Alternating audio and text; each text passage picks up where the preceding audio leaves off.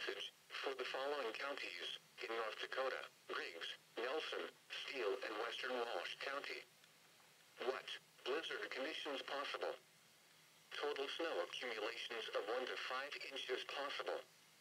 Winds could gust as high as 45 miles per hour. Where? Portions of northeast and southeast North Dakota. When? From Tuesday afternoon through Wednesday morning. Impacts: widespread blowing snow could significantly reduce visibility.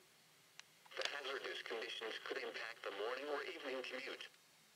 Dangerously cold wind chills as low as 35 below zero could cause frostbite on exposed skin in as little as 10 minutes.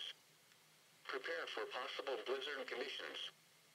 Continue to monitor the latest forecasts for updates on this situation.